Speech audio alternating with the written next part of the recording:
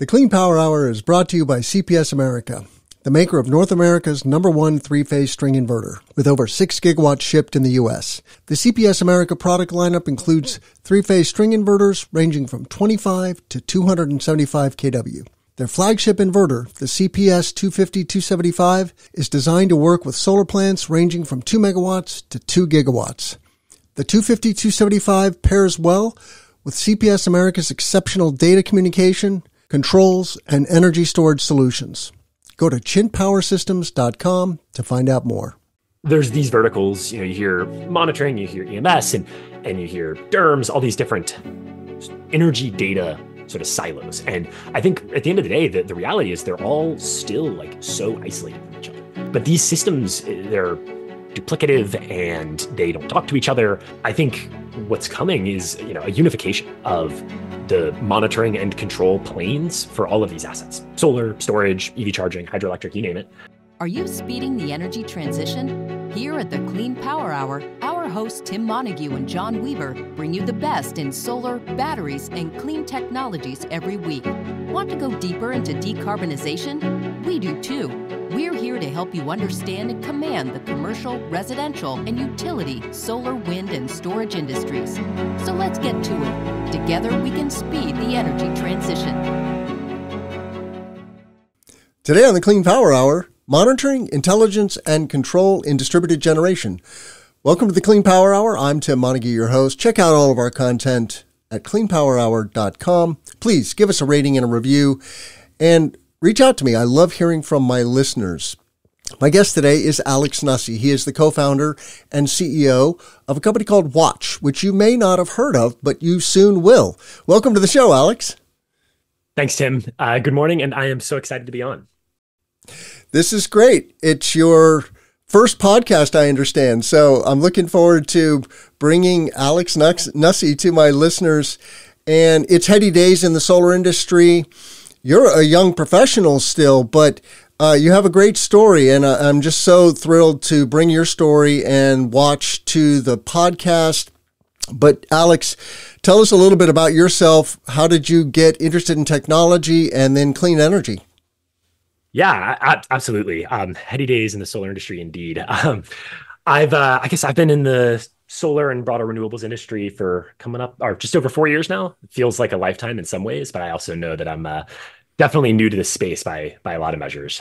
My personal background is in commercial software as a service, so everything from enterprise software, CRMs, to autonomous vehicles and different kinds of application performance monitoring.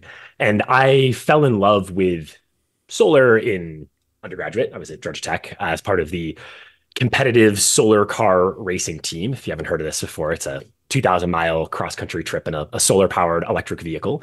And I did that really for fun, but I kind of caught the solar bug. And after leaving the team, it was always a question of when I was going to get into the renewable space professionally, rather than an if. So you're a good person to answer that question, which I get lots of. How far can a car go on solar energy? If the car is light enough and you give up all of your basic amenities, then it can run essentially forever. The American challenges along the Oregon Trail and the national or the international challenges in Australia through the outback, and the best teams will run at 65 miles an hour, essentially forever as long as the sun's shining. But cool. They're not the most comfortable vehicles. Kind of like a spaceship on the ground, maybe. Yeah, a lot like that. So what is the origin story though of Wattch? Why did you create Wattch?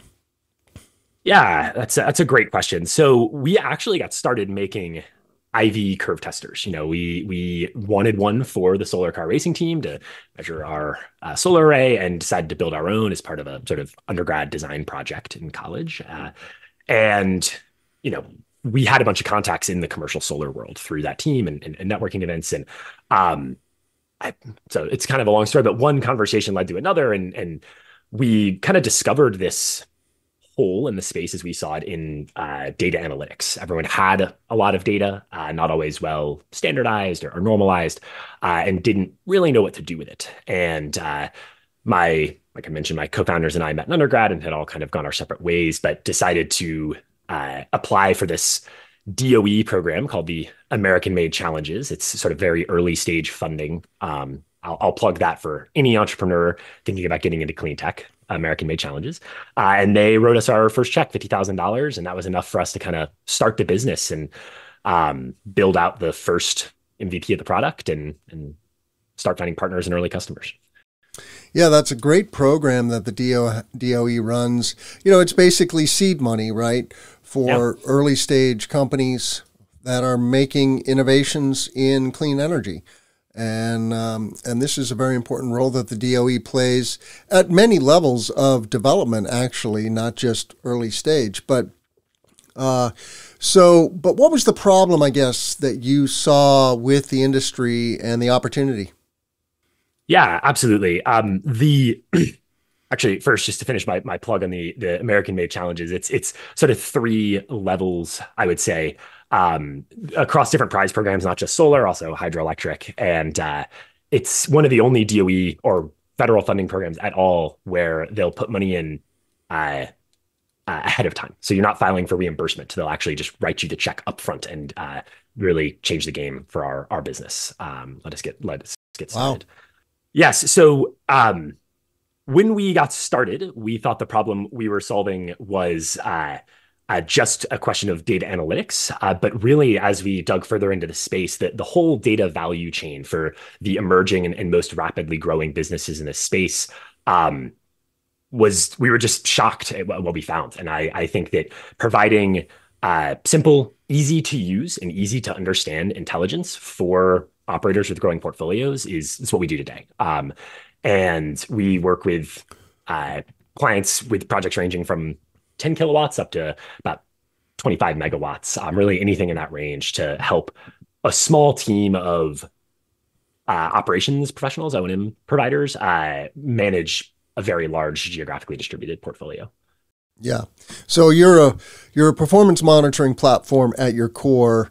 And is there in most of these systems, there's some kind of a hardware platform, but tell us what are the components and what are the benefits to the status quo, I guess. That's the big question in most listeners' minds. Like today, companies are using Also Energy, probably 80%.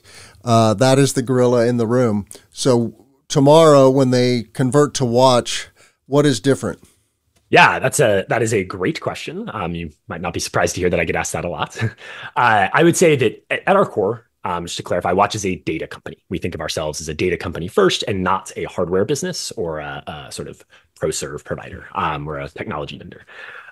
When we compare Wattch to other legacy products in this space, we sort of focus on 3 areas of differentiation. The first is simplicity. We think it's really important for scale is just repeatability and simplicity in the process of collecting and analyzing that data. So all of our hardware solutions are sort of programmed identically at the factory. It's all self-service setup, scanning QR codes, uploading CAD files. We try to make it as easy as possible to monitor your project well, make doing the right thing easy. And that means across the board, selecting the right equipment, being secure, collecting high fidelity data. All of that should be turnkey wherever possible. I'd say the second and biggest, what really drives people towards us most of the time is what we can do with that data on the intelligence side. The sort of core feature, I guess, of the performance analytics platform at Wattch is our digital twin. That means a lot of different things to a lot of different people. But essentially, we can use what we know about the design of your project to simulate its ideal output at any time, second to second, at the level of the site, an inverter, or a string of modules. And usually, when people think of performance analytics in that way, they're thinking in watts and kilowatts. We're sort of closer to something like a PV syst, where we're analyzing the sort of ideal voltage and current of every module at the site in essentially real time. And by overlaying that digital twin, that ideal output characteristic of every component with the real data, can help operators find problems. We say commission a site, and the first minute you can find single module stringing mistakes just by looking at the string voltages on the Yeah. And how do you create that digital twin? I'm imagining that you take an as-built of the solar farm or solar facility, and then you're embedding that information in a piece of hardware ultimately, but it's a software model of the facility, and then you're doing this real-time comparison of here's what's happening, here's what should be happening, and is that kosher or something is not right, right? Yeah, exactly. So in order to get that ideal output of the site, we do need the as-built. We try to make that as easy as possible. If you have a PDSys, you can just actually upload that directly to Wattch, and we'll pull the relevant data out, or you can sort of build it in our UI in the cloud. It's fairly straightforward. Just all the information that you'd expect in a single line drawing. And then from there, that sort of stringing and physical layout information is combined with live weather data captured by meteorological stations on site or sort of any weather data source. But we want that live real feed. And then the third is the performance characteristics of all of the components. So you think of like a pan file for a module or the data sheet for a solar inverter. We also use primarily sort of independent test lab data. So CEC, as an example, they'll buy modules and inverters and actually test them on a bench. And we use those real performance characteristics rather than what the manufacturer's data sheet says. And then run all three of those things through our sort of simulation engine, and you get that that sort of optimal output for the whole farm, whole installation, and our alerting system will point out any deviations from that sort of ideal baseline. And how hard is this? There's such a variety of types of equipment. Literally dozens of solar panel manufacturers and inverter manufacturers. Maybe not dozens of inverter manufacturers, but a dozen certainly. Can you play with all types of hardware irrespective, or are there limitations there? If you're looking at the oldest sort of vintage of solar farms, there may be some availability or compatibility issues, but generally anything built in the last 5 years, and certainly coming up in the future, we like to say we have universal compatibility with new equipment. Yeah. Luckily, there's enough of a standards-driven approach these days that we can figure out how to get the data into Wattch. And if I'm an asset owner, and today I've got my system, call it also energy for lack of a better expression, right?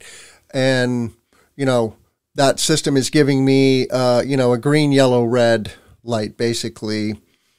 And then tomorrow I install Wattch. What can I expect? What is the compelling value proposition, I guess, for Wattch that makes customers make the switch?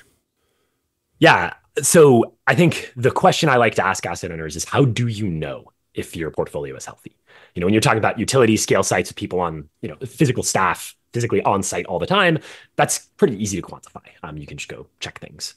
But with a distributed portfolio, how do you know if it's healthy? And that green, yellow, red that you're getting out of the standard monitoring tools today, the accuracy on that is fairly low, and it doesn't really help you identify the source of that underperformance. With Wattch, we tell folks that if you sort of follow our guidelines, the accuracy on our diagnostics is about 1.5% sort of total error. And at the highest level, what does that mean for our customers? Empirically, on average, across our whole install base in CNI and DG, after customers switch to Wattch, we see a average performance improvement, weather adjusted, of about 8% in the first 3 months. And that's a sort of shockingly high number. And I won't begin to claim that we're actually doing the work of resolving those issues. But these portfolios are growing so rapidly. Our goal is to put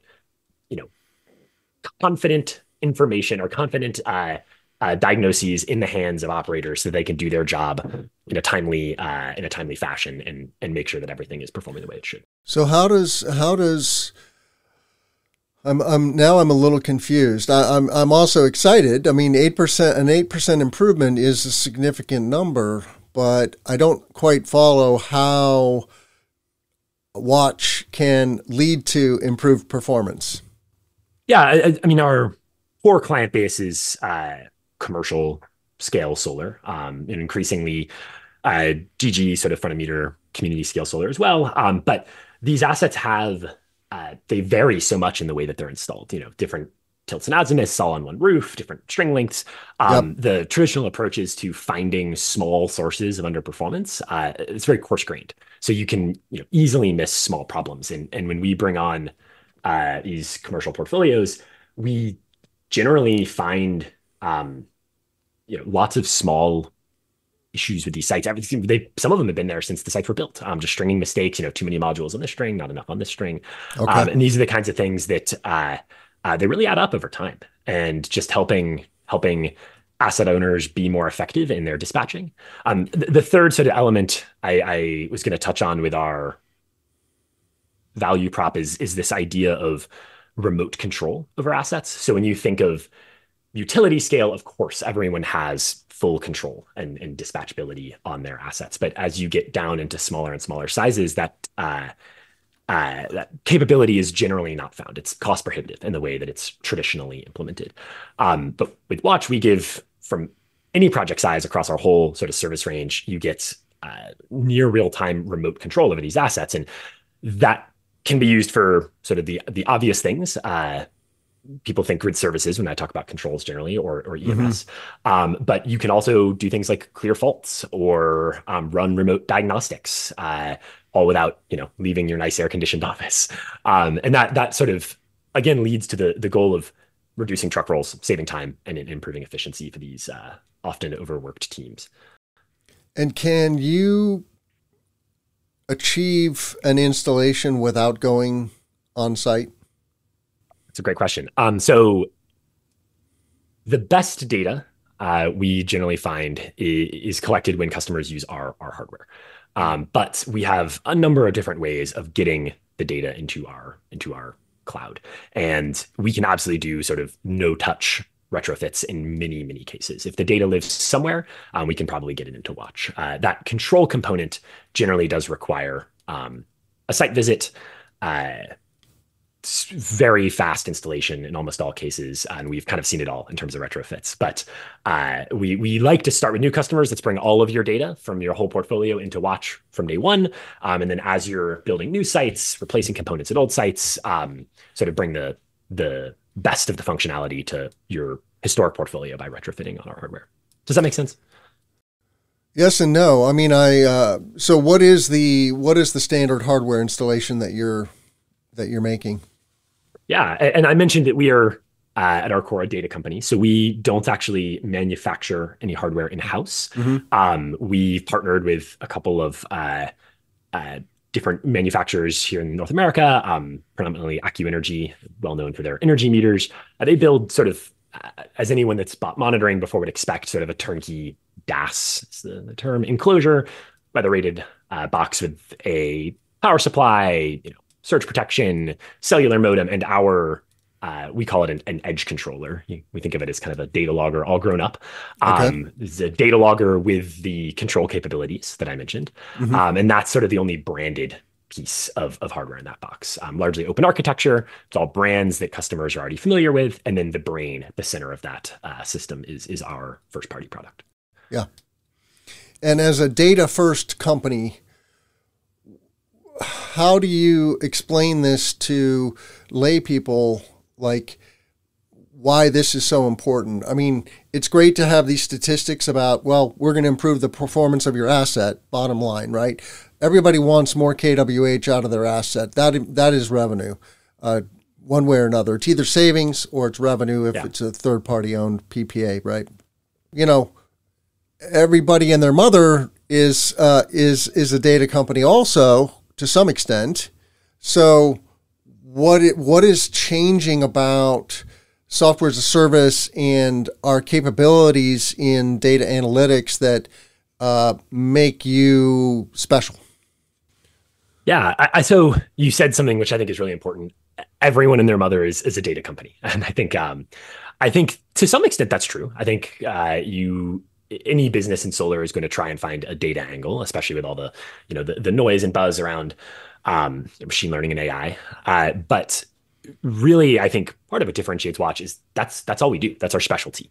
And our customers sort of up and down the size range look to us as a partner in data and everything that comes with that, security, communications. And then that lets them treat sort of the other parts of the value chain, things like converters, as commodity hardware.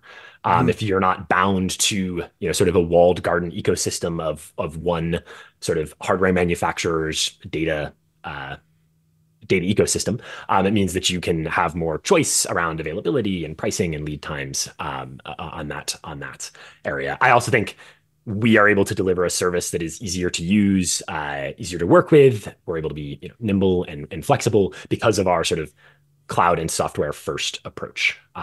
We have tried to take as much of the complexity out of hardware and into software as possible because it's much faster to change and it lets our customers sort of get to market as quickly as they can. The Clean Power Hour is brought to you by CPS America, the maker of North America's #1 three-phase string inverter, with over 6 gigawatts shipped in the U.S. The CPS America product lineup includes three-phase string inverters ranging from 25 to 275 kW. Their flagship inverter, the CPS 250-275, is designed to work with solar plants ranging from 2 megawatts to 2 gigawatts. The 250-275 pairs well with CPS America's exceptional data communication, controls, and energy storage solutions. Go to chintpowersystems.com to find out more. Yeah. So what are some of the other benefits, I guess, if you're a SCADA engineer at a big asset owner and, you're trying to figure out, is our solution good enough? What else should they know about Wattch that might make them go, oh, we should probably take a demo? Yeah. So we think of SCADA engineers as some of our best friends. Wattch is not attempting to replace SCADA in its sort of traditional definition. Generally, for our larger projects, we're sitting on top of a SCADA system on site and providing that remote observability and intelligence layer where SCADA is enforcing the very low level safety controls. That is not something we're trying to displace, just to be clear. Though for a lot of our smaller projects, we can solve problems that traditionally you would use SCADA to solve, things like zero export control or economic dispatch of assets. We can sort of handle that in our product, eliminating the need for SCADA on small systems. But I think generally the thing that our sort of most sophisticated customers like is how easy to work with we are. Like I mentioned, everything comes from the factory, from Wattch, sort of programmed agnostically. So you can keep a pile of our parts in the back of your truck. And if you're on site, you can grab one of our edge devices, plug it in, and start working with essentially any configuration that you have on site and get that set up in our cloud product in just a handful of minutes. You're not, because everything's standardized, you're not dealing with long lead times generally, and you're not shipping things back to the factory to be reprogrammed. And then it lets us also solve some of the most frustrating problems that SCADA engineers face around networking and firewall configurations and VPNs. Our technology can work with almost any networking configuration, and the control layer and is all handled in our sort of application layer protocol. So very easy to work with, I think, is really where we try to. Yeah, I would love to be a fly on the wall as a technician is installing these systems, not just yours, but others, right? And seeing, because it's easy to say, oh, it's going to be a piece of cake. And that I guess that's one of the gnarly questions is truly how easy is it? Do you have an example for us in terms of being onboarded by a customer in some sizable manner in a way that they were like, wow, this was easy? Yeah. I think you said something really important. It's easy to talk a big game, and the question is always, how true is that? And we really, if this was a sales call, we'd really just encourage you to try it once. A lot of these players are building sites constantly. Just give us a try on one project. You don't like it, leave you alone. And that sort of first one's free mentality, I think, is the best way to believe it is to see it. And we find that once customers try us once, we're generally in the door. I think there's 1,001 little ways that monitoring systems, control systems can create frustration. And we spent the first 3 years of our business just sitting on roofs and in fields talking to the electricians and technicians that were installing these systems and ironing out every little kink that we could. And when we bring new customers on, I tell them, if you are frustrated with something, I want you to tell me, right? This is not a done product. That's the beauty of software, right? Is it's always improving. So if you have feedback, we have an email address that goes to our whole product team. All the engineers get it. And we release new features every Monday. So if there is a burr in your process, tell us and we'll fix it.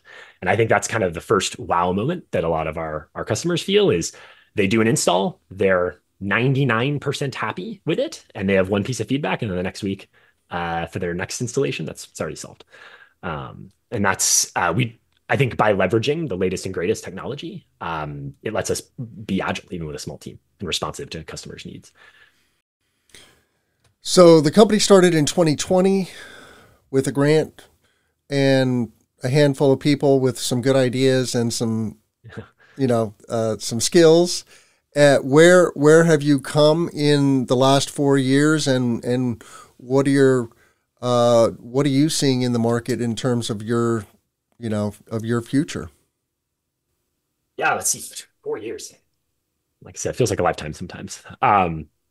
We got started late 2019, early 2020 with that DOE funding. And the first 2.5 years were like heads down building. We had a handful of pilot customers that were willing to try things and iterate with us. And we built out a minimum viable product, which is pretty wide in this space. You need to be able to cover a lot of bases. And I learned just a ton from those 3 or 4 of our earliest clients. Tell us about them. Are there some clients you can talk about? Yeah. I'd say our first customer, I'll give them a shout out, Cherry Street Energy here in Atlanta. Radiant Solar is another one very early with us, also here in Atlanta. And in that first 2.5 years, we were very sort of geographically focused in the Southeast, which has some interesting market implications for the kinds of projects we see, as you might imagine. But I just use Cherry Street as an example. They're building large CNI installations, rooftops, carports, things like that for everyone from the Fortune 500 to municipalities and nonprofits. And that portfolio varies widely in composition, capacity, technology. And once their team knows our product really well, we can be rolled out on a dozen projects in one order, and it's all comes on one pallet. Their team doesn't need to worry about what boxes go where. It's all identical hardware, and they can. It's that collaborative mindset. I just want to sort of focus on that again. I think as this industry is changing and evolving, we like to work with people that are forward thinkers so that we can skate to where the puck is going from a technology perspective. And to answer the question you asked about sort of growth over the last 4 years, it's been about 14 months ago now, we raised our first sort of institutional venture capital funding, some great investors from across the energy industry. And in the last just year and change, we've gone from a handful of early projects in the Southeast to got about just over 1,000 sites, 22 states now, covering most of the different markets. And I think the trend that we see is, I'm sure you hear this from everybody, but storage, it's happening. And anybody that isn't thinking about their storage strategy is behind. And that's sort of the big focus for us. We think we have a really differentiated and competitive project in solar monitoring. So storage is kind of the next logical step for us. And how hard is that to go from solar alone to solar and storage? Well, the good news is from a commercial and industrial sort of project perspective, I think all of these buildings eventually are going to want storage. It's a question of how far down the price curve do batteries need to come before that makes sense. But from that perspective, I think we're in the right segment to be innovating in that area. All of our customers are developing storage strategies, so we learn a lot from working with them. But it's definitely a big jump. I think the good news is this sort of controls enabled strategy that we've taken means that we can roll out storage control features to our customers without adding any new hardware. And I think that's fairly differentiated in the monitoring space. Our data logger is capable of doing everything from reporting data to running sophisticated, model predictive control loops on site. And that means that as our customers add storage, EV charging, sub-metering, whatever it is, just tie it into the intelligence you already have on site and lights up as another little panel in our UI. So I think what's particularly challenging about storage is how much it varies based on use case. You have people that are looking for demand charge mitigation, resilience, wholesale market participation, and is a lot of moles to whack, for lack of a better term. Yes, for sure. The value stack of storage is very nuanced and geographic. Check out my interview with David Braun recently from Intelligent Generation. Listening to that this morning, actually.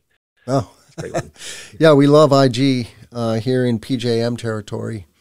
I'm looking at your about page. The website for Wattch is Wattch, wattch.io. And if you go to the about, you'll see some bios of the leadership team or the board of directors, but scroll down and you see a heat map of your customer base, which is quite impressive for a 4-year-old company, over 1,000 installations, 22 states. And yeah, you are heavy in the Southeast, but you're in California, Arizona, Texas, New Jersey, Massachusetts. I mean, you're in most of the major, Colorado, most of the major solar markets. So kudos. Thank you. It's been a really exciting last year. And I think the good news is as the industry is growing so quickly, all ships rise together, or whatever the metaphor is, with the tide. And we like partnering with the forward thinking, thought leaders in this industry. And as their deployment grows, so does ours. Yeah. So in our last few minutes together, Alex, where do you see the industry going and what is it that keeps you up at night? This is 2 questions. I'll start with what keeps me up at night, and that's cybersecurity. I think there are the sort of the big news stories that most folks in the industry see, European wind farms getting shut down or inverter backends getting hacked and unauthorized users being able to push firmware updates.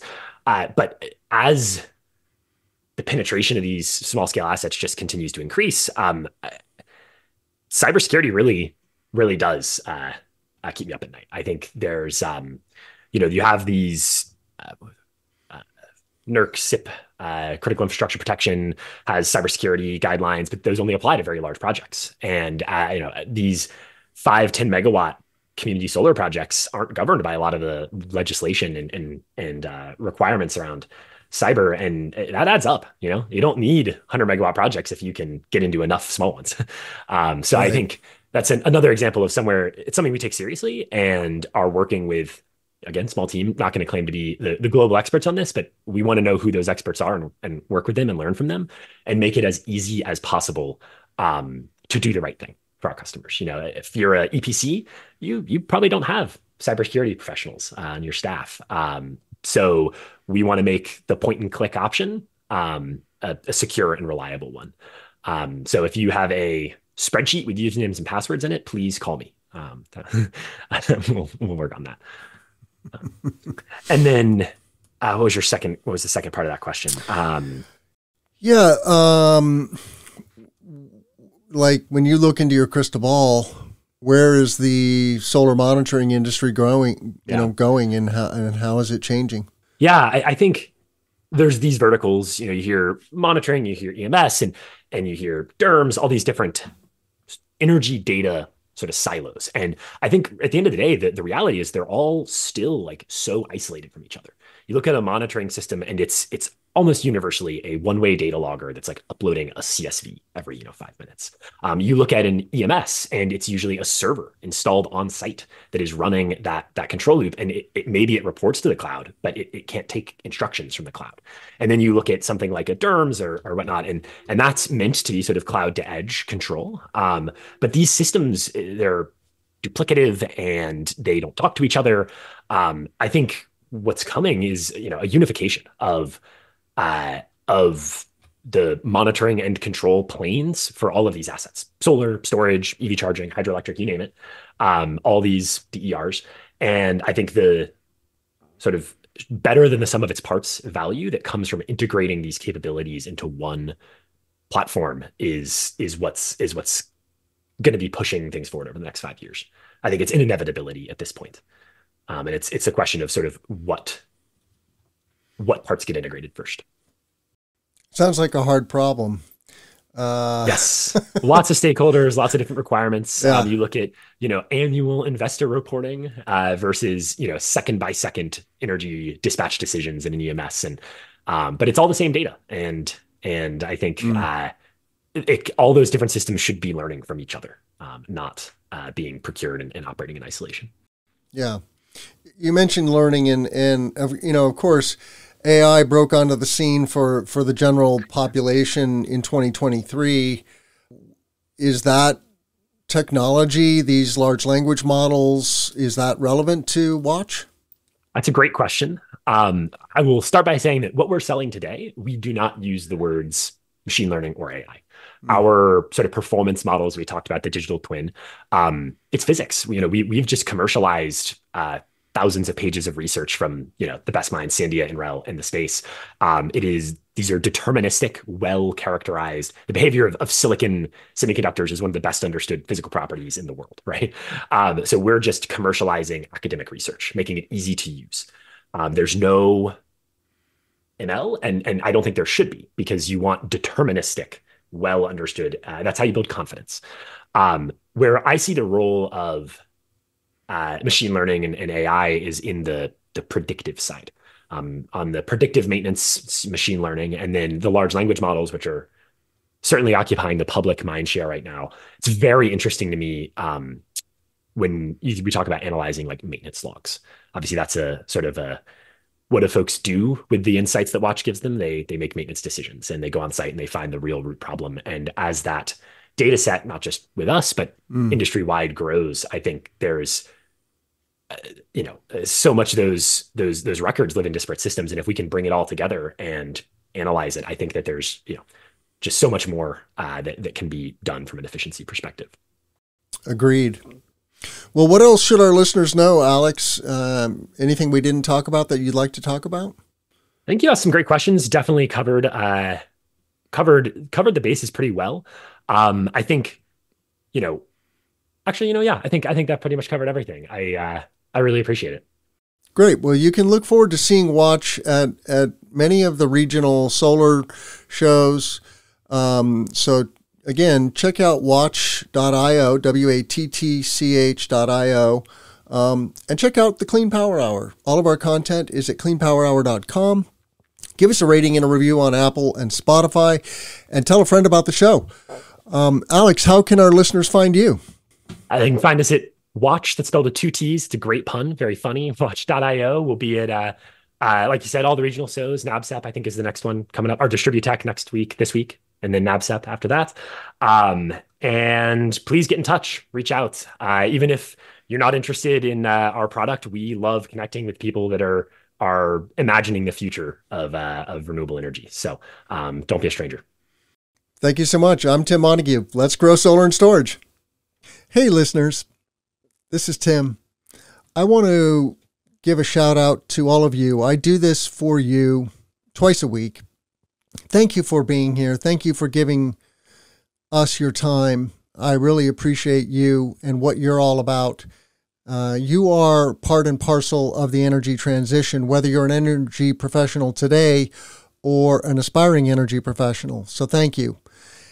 I want to let you know that the Clean Power Hour has launched a listener survey, and it would mean so much to me if you would go to cleanpowerhour.com, click on the About Us link right there on the main navigation. That takes you to the About page, and you'll see a big graphic, Listener Survey. Just click on that graphic, and it takes just a couple of minutes.